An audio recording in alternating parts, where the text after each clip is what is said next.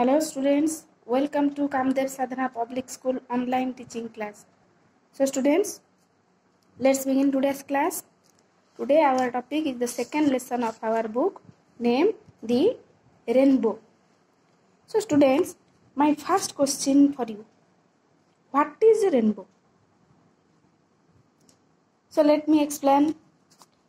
A rainbow is a meteorological phenomenon that is caused by refraction and dispersion of light in water droplets, resulting in a spectrum of light appearing in the sky. It takes the form of a multicolor circular arc.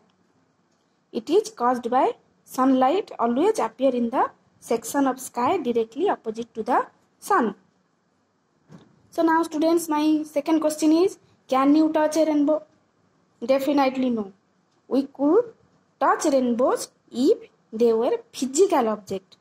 But unfortunately, rainbows are not physical object. It is natural. So we can only see it. It is untouchable.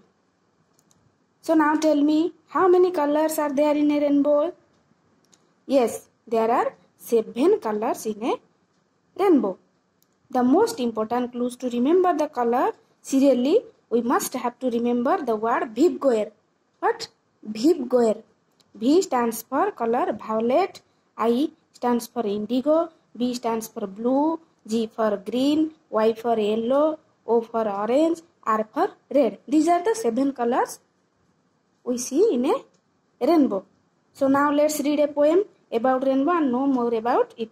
So listen to me carefully. Boats sail on the rivers and ships sail on the seas, but clouds that sail across the sky are prettier far than these. There are bridges on the rivers as pretty as you please, but the bow that bridges heaven over the tops of trees and builds a road from earth to sky is prettier far than these. Once again, boats sail on the rivers and ships sail on the seas, but clouds that sail across the sky are prettier far than these. There are bridges on the rivers as pretty as you please, but the bow that bridges heaven over the tops of trees and builds a road from earth to sky is prettier far than these. So students, now look at the hard words given in this page. Sail, a piece of material extended on a mast to catch the wind. Jalajatra, it is sail अर्थ होची किंतु भासिबा. Across, from one side to the other of place area. ए पाखरु से पाख पर्यंत. Bridge, a structure carrying a road across a river. पोलो बा सेतु. Heaven, a place regarded as the abode of God, traditionally depicted as being above the sky. Swarga.